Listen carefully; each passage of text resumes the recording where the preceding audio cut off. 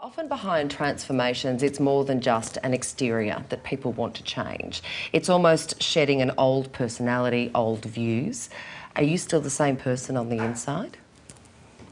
I consider myself a person who's very passionate about what I believe in. I believe in being caring about people as well. I think that's very important.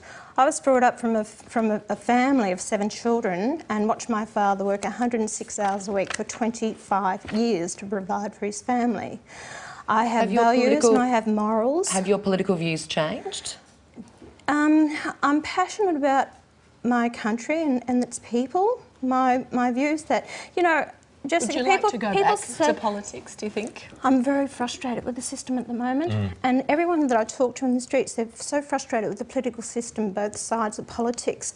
They're wanting honest people, straightforward people.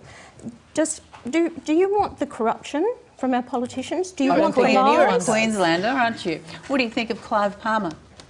I think that we need someone like Clive Palmer around. I really do. Did Clive ever offer you a spot in his party? I was just going to, out of curiosity. No.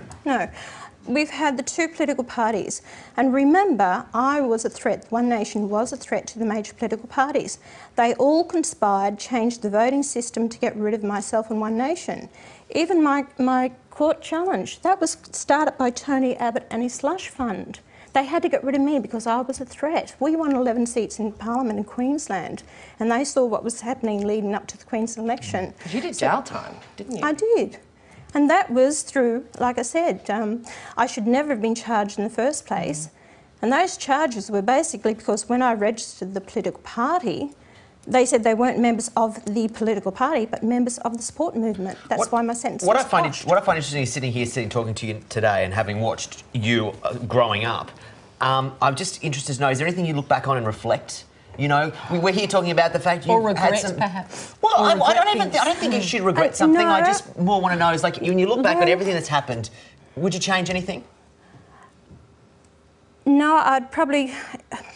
It was a very tough time for me. I went into politics with no experience, no knowledge. I had people trying to put me down because I was a woman who wanted to take over and control it. The party grew so fast. I wish I had stuck with to my guns, what I really wanted to do and what I needed to do, instead of being taken over. Yeah. And I don't regret, because what I did was get rid of a lot of political correctness, allowed for debate. Yeah. The political parties have picked up a lot of my policies and issues, and it created debate to inform the Australian people, to bring awareness, and that was so important. And that's what you need people in Parliament for. And would I like it in Parliament?